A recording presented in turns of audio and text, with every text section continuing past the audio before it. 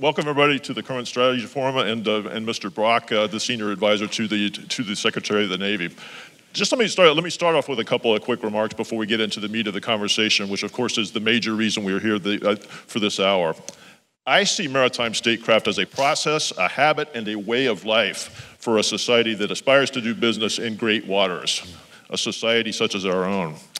Maritime statecraft is a process of wielding levers of state in a concerted way to accomplish national purposes relating to the sea.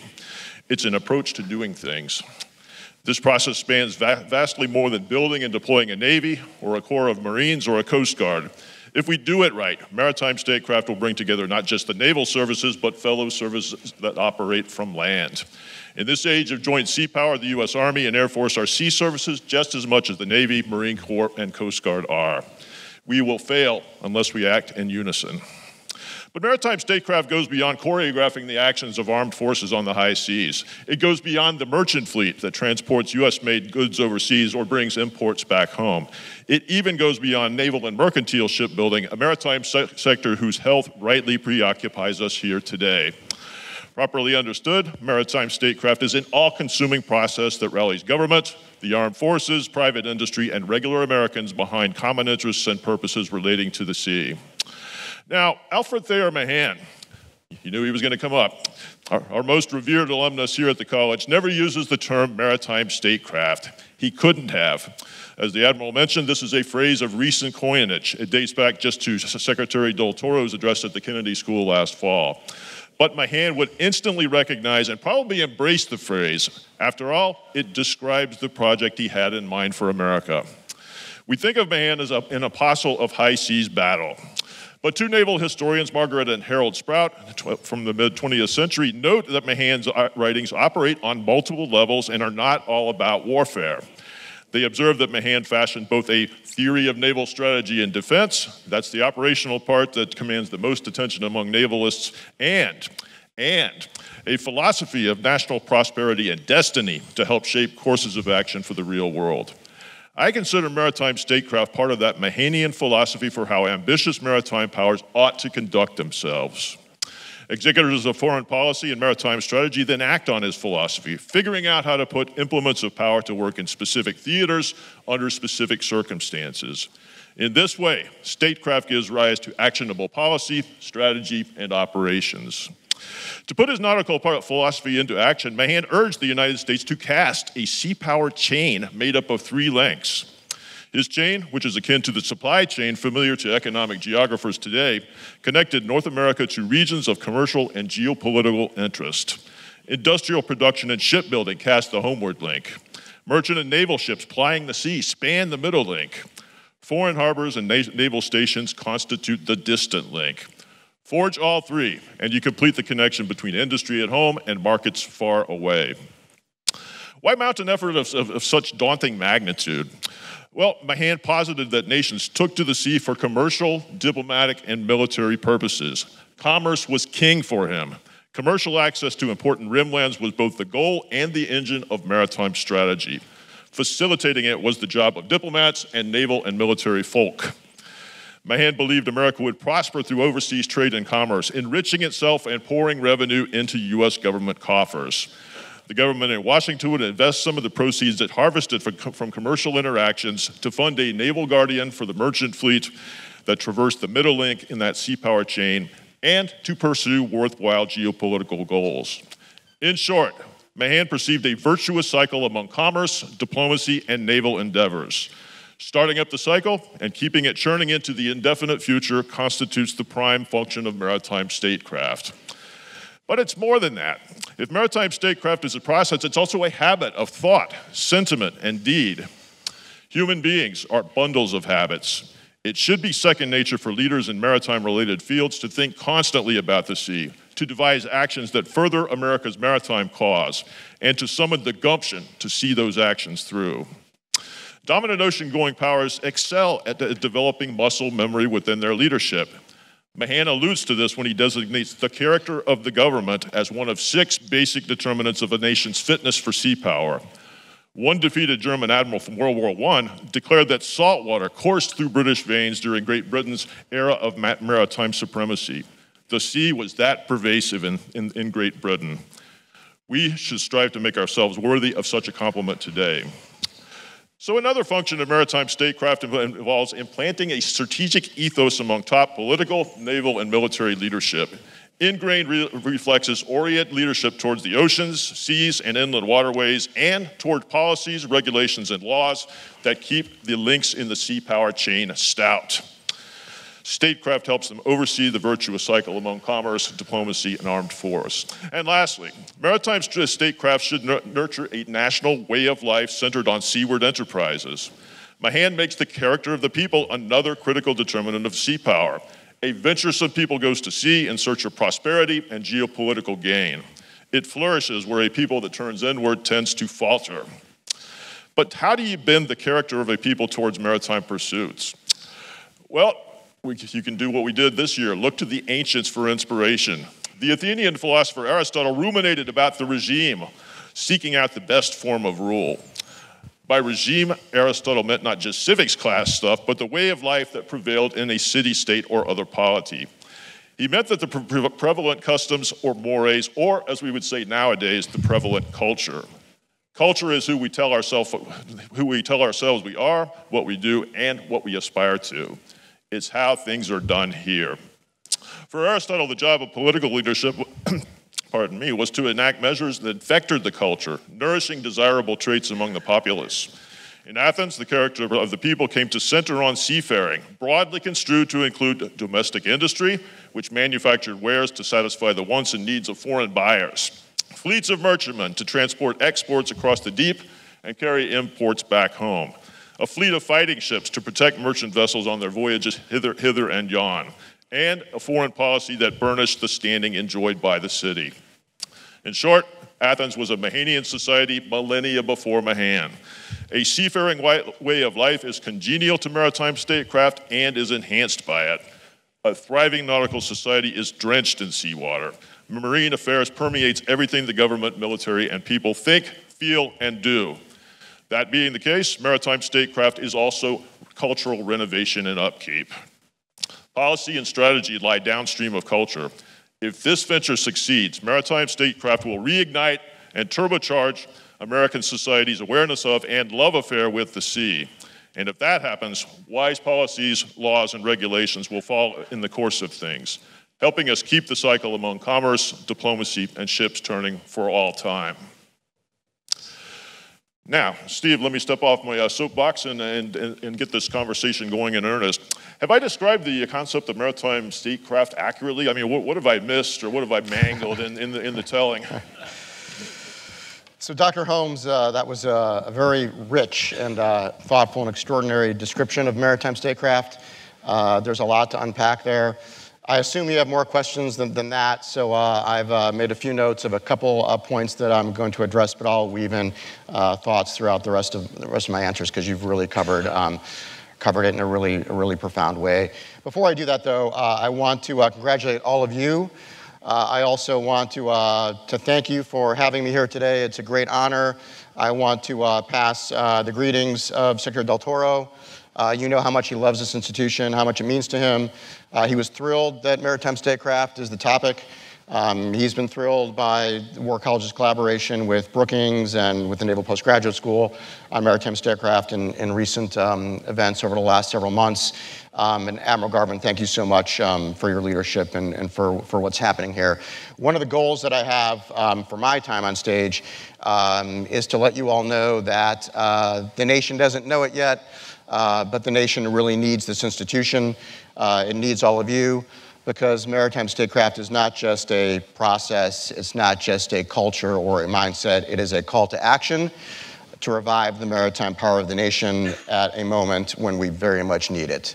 To your comments, one of the things that I noted was the chain, the three links in the chain that Mahan had so eloquently described. That chain doesn't exist anymore. Over the course of the last 30 to 40 years, two important links have dissipated. And over the long term, history has shown that there's never been a great naval power that wasn't also a commercial shipbuilding and shipping power. We are only a naval power at this point. We're the world's greatest Navy, but in order to sustain that, we need to bring back the other elements of the chain. That has driven a lot of what maritime statecraft has become as we have sort of formulated it in the first couple years of the Secretary's term. You know, when the Secretary was nominated for the job, and we started thinking about, you know, the challenges that lay ahead, obviously shipbuilding and ship maintenance and getting the Navy where it needs to be to pace our challenge was paramount. So the second thing I'd like to say is we've had the luxury of surviving without those two other chains for these last several decades because we thought we didn't have a competitor. And now we all fully realize that we have a competitor. We have the first full spectrum maritime power since probably 125 years ago, since the United Kingdom. And to call them a competitor or to call us a competitor is very generous in numerous aspects of maritime power, right? I'll just give you some statistics. The Chinese are building about 1,600 ships a year. We're building less than 5 in the commercial space, ocean-going international trade. Chinese have 1.6 million people involved in the maritime sphere. We have about 11,000. Half of those work for the Military Sea Lift Command. They have 13 shipyards, one of which is greater than all of ours combined. We are less than 1% of global commercial shipbuilding, yet we are the world's biggest economy. And it was only in the 1970s that we were the world's biggest shipbuilder and had one of the world's largest flag fleets. Chinese have, combined with the Hong Kong flag, about 9,000 to 10,000 flag vessels. We have 77 in international trade. And so how have we survived with what seems to be very little maritime power and only naval power for the last several decades? We have outsourced all of it essentially abroad, right? So when we got out of the shipbuilding business in the 1980s, two of our closest allies, the Koreans and the Japanese, picked up the slack. But then, and I was talking to Secretary Del Toro about this as we were formulating the Columbia speech, was a precursor to the Harvard speech. You know, when he commissioned the Bulkley in New York City, the first event in New York City after 9/11, it was at the same time frame that we assisted China into the WTO.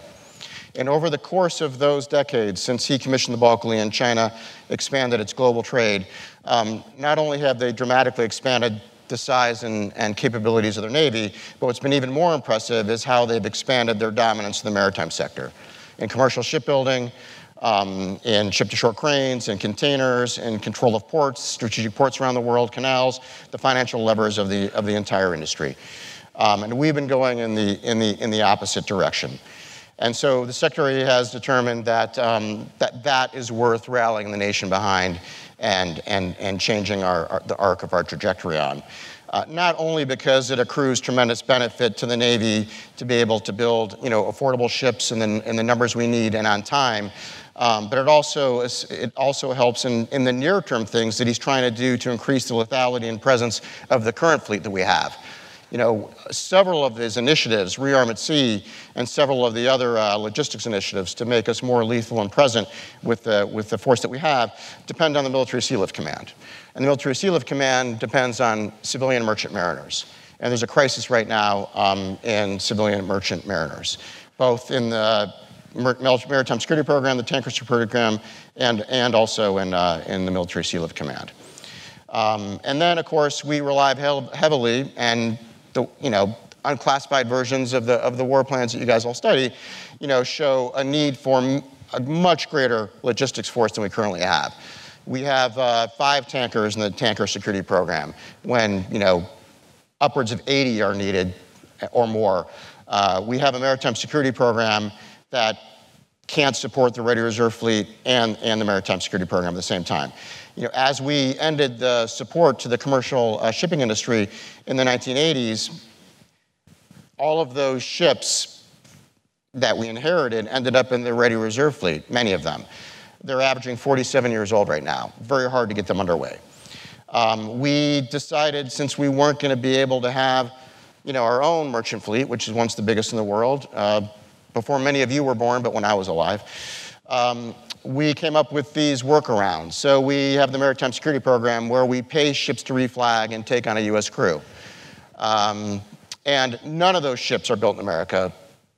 The big ships, the roll and roll off ships, I think 6 to 8 of them are actually built in China. Same thing with the Tanker Security Program. So there is a very important sea lift aspect to this. There is a very important manning of the Maritime Sea Lift Command part of this. And there's also like an imperative to revive the maritime power of the nation, to generate the economic drivers for the workforce we need, to build the ships we need and the numbers we need affordably to meet the challenge that we're facing right now. Thanks, Steve. We are in violent agreement on a lot of things, obviously. I mean, could we get a little bit more specific? What does maritime statecraft look like in practice? How does it work? I mean, what is the organization? I mean, if you could just put a little more meat on the bone for us. Well, first of all, it looks like this, right? It's all of you. It's this dialogue that we're having. The secretary is, we have the AAA. Awareness, advocacy, and action. A lot of what I've just described, of course, is outside of the authorities of the Secretary of the Navy. But his advocacy, his driving action through his political position as the leader of the department, his access to the other leaders across the administration and at the local and state level is absolutely critical to changing the direction that we're going. It's not sufficient, but without his advocacy, it's not going to happen. So, I can give you a whole range of examples of how we are trying to, this small fire that we've started, right? We're trying to nurture it. And you guys, as he said, you have answered the call that he gave out in Harvard for intellectual, fuel to that fire, for your efforts, the oxygen to grow that fire and to keep it burning strong, because we have to get the rest of the stakeholders on board. So I'll run through several specific examples of how he's going about this. The first stop that we made was Secretary Buttigieg and Admiral Phillips, the MARAD administrator and the Secretary of Transportation, and we told them how important DOT is and how important MARAD is to what we're trying to accomplish. Slid across the table to Secretary Buttigieg, Title 46. Both the Secretary of the Navy and the Secretary of Transportation still have in law authorities to grant construction differentials for the construction of commercial ships as long as they can deem a national security purpose to the vessel. That's still in law. There's multiple other things that are still in law that just haven't been funded since the 1980s. And because they haven't been funded, sort of the muscle memory that you mentioned and also the infrastructure at various agencies around Washington has sort of like dissipated. So that was one of the first places we went. And received a positive reception there. The Secretary has gone to the OMB director and has advocated very strongly for the kind of national security funding that MARAD needs and the U.S. Coast Guard needs to fill out this vision of a comprehensive maritime power, because he sees all the maritime players in the federal government as critical stakeholders in this. We went to Ambassador Tai, the U.S. Trade Representative. She was the most like-minded. She got it right away. She was struck by the fact that 90% of our country's imports and exports, our trade with the entire world goes by sea, right? And of that 90%, 99.6% is not carried on U.S. flag ships. And so we thought through, what does that mean to the U.S. economy in times of crisis, let alone conflict? What kind of levers can our adversaries pull, even just subtly, fueling issues, maintenance issues, scheduling issues, just to delay the flow of trade on the high seas by a matter of days or weeks. Remember what happened in COVID? The supply chains? Just imagine if a nefarious actor was using the immense power they've amassed in the maritime sphere to do that to us, something that we've entirely ceded. We've gone to Secretary Raimondo, and talked about Commerce's ability to do strategic industry studies and to also meet some of their goals on direct foreign investment into that sector. The Secretary has talked with Jake Sullivan about his strategic industries that are critical for national security, economic security, that require public investment to spur private capital. And we've made the case, I think very thoroughly, that shipbuilding is one of those strategic industries. In fact, there are now multiple White House processes that are going in this area, including, we worked very hard to get the National Economic Council to take on shipbuilding and the defense industrial base as an issue, and that started late last summer, and that proceeds as the first time the National Economic Council, has done that. The Department of Energy. Just yesterday, we had lunch with Jigar Shah, who runs the Loan Program Office at Department of Energy, and the Department of Energy, just in the after talking to DOE over the last 2 years, in the last several weeks, they have done a tentative rulemaking that makes the infrastructure money and the IRA money that they have available for advanced technology vehicle manufacturing program that you all know as what they've done to provide $9 billion to Ford and $8 billion to General Motors to build EV plants for vehicles and light trucks. They have made the decision that now applies to the maritime industry, so that now that money, those loans, are available to not only refurbishing shipyards, dormant shipyards, which we've been pushing hard for, but even greenfield sites, new shipyards. And then the Title 17 clean energy financing money has now been expanded from vehicles to ships, right? So these are commercial vessels that only have to be, according to their current standards, 10% better on the emissions baseline than current marine diesel. Those ships are already being built in various parts of the world. And so there is the potential for $120 billion of IRA and infrastructure money that is now available for a first mover in commercial shipyard modernization and the production of commercial ships. And all of that can have naval vessels built at the same shipyards. There's no prohibition against the naval ships being built at the same shipyards that would be funded through that mechanism. The Secretary has done a lot of outreach on maritime statecraft on the Hill. And you've probably seen some of the draft legislation that's, we've got various champions. Rep. Waltz, Senator Kelly is doing amazing things. A year after going to MARAD and meeting with Secretary Buttigieg, the Secretary was asked to be the keynote speaker at National Maritime Day. Senator Kelly was there also, and we kind of showcased what has happened over the last year. There's a version of the SHIPS Act in the work. There's the Mariner Act, which is the marine advantage resulting in economic resilience and security. That's kind of working through the process right now. And all of this is not only focused on naval shipbuilding, but it's also focused on the larger commercial broader ecosystem. The other thing I'd point out, stakeholders such as civil society, all the work being done by all of you, but also unions. So we have gone and met with union presidents. There's very innovative things going on right now with, I went to Cleveland, and the Boilermakers are taking their construction part of the union and putting them through shipboard welding training to be a rotational workforce for us to get at that problem. And several other union presidents have reached out wanting to integrate their apprentice training program to Navy standards and to help out on this cause. So I think that I would end on perhaps the State Department. I don't want to leave them out.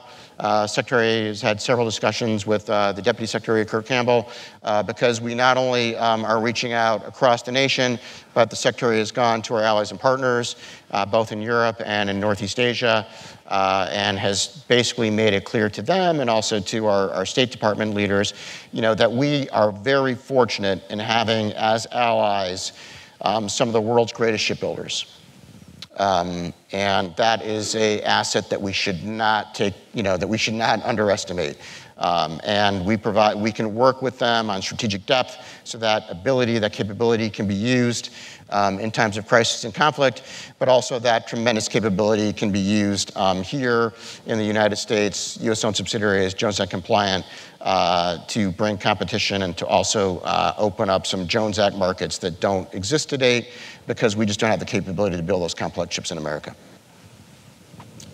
Thanks a lot. There's clearly a ton of stuff going on, which I think is all to the good. I think that would be one. It would be interesting to try and conjure up Mahan and ask him about that last bit that you were talking about with allied contributions, especially in the commercial shipbuilding area, because that was certainly something that just was not even on his radar screen. So, yeah, definitely some differences between then and now. Our students are intimately familiar after this year in Newport with the concept of the Clausewitzian triangle. Quite clearly, we're not going to make this project go without the support of the American people and our allies overseas. So if I go out to Buskers, our Irish bar in downtown Newport after this forum today, which I might, and if I sit down with my Guinness, how do I explain it to the guy sitting next to me who's also sipping his Guinness in a way that he will immediately understand? How do I get his support? How do I fire his enthusiasm for a concept like maritime statecraft? Well, I'm not sure bringing up Mahan would do it. But what I'd say is the most important thing for the average person out there, so it's what I've just described to you is the Secretary going around and building awareness and advocating for actually the equities of all the people that I just mentioned, right? And there's more. Building awareness that we're a maritime nation. What I've just told you has not been obvious to some people that have a lot of power and influence throughout our government. And so we also need to reach out to the American people. And so one of the most important things that we all know is the economy and the personal economy, everybody, how they interact with the economy themselves. And I think what I described a little bit earlier on the threat that our supply chains are under that folks don't realize, the threat to, folks getting what they need to get and being able to work where they need to work, and how fragile it is based on our dependence on foreign flag to carry most of our trade abroad. I would also, most everybody out there is aware of China. They just might not be aware of China's formidable levers of power across the entire maritime sector. So combining the real economic interest that they have with their notion, this general notion of China as a competitor and a threat into some of I've just described would be a powerful, I think, way to do it. Also, I've mentioned a lot about our lost power that we need to regain, but I always like to emphasize that this isn't about going back to the 1970s. The fashion and music alone would probably not want us to do that. But this is about the future, right? So we're talking about your grandchildren and your children's opportunities, your grandchildren and children's shipyard, the economy and the prosperity that they live in. We're talking about a digital shipyard. We're talking about cutting edge technologies. We're not talking about the kind of shipyards that we currently have. And there has been some progress in recent years, but we build the world's most capable and sophisticated warships at mid-20th century shipyards, right? And if you think about that, that means that they most often don't arrive on time, and they cost a lot more than they should because we're doing things in a very inefficient way. There are models abroad that are very 21st century because they're driven by competition, because as China has taken over 50% of the global shipbuilding market, the former dominant players, Korea and Japan, have had to fight tooth and nail to try to keep their part of the market. The other thing I'd say on Mahan, how you guys like to say it here, is he talked about, in his Influence of Sea Power upon History, and I'm going to paraphrase here, but, the distant weather-beaten ships, that stood between the Grand Army and global dominion, referring to the Royal Navy. And, one way to think about this for the American people is, we're a maritime nation, but very few remember that. And so there is these distant Chinese flag ships, these distant behemoths of Chinese shipyards, these unseen financial transactions in the maritime sphere. that the American people don't see, that threaten to to pull us further away from the international world order, and the way that freedom of the seas and democracies have functioned, the way Mahan envisioned. We don't see it, right? There's sea blindness, and so I would make that, but not probably bring up his name because they might not resonate with that. But I would also say that China has apparently thoroughly read Mahan.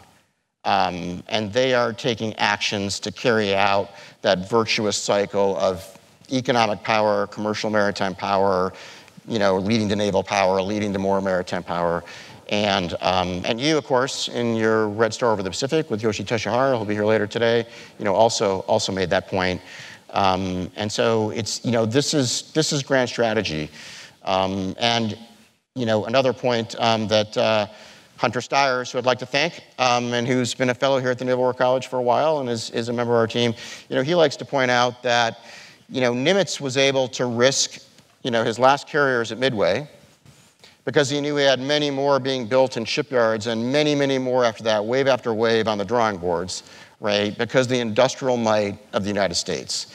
And the Japanese knew they didn't have that, and they knew that they had to act, and they acted a little bit abruptly at oftentimes because they didn't have the luxury of the industrial might that we had.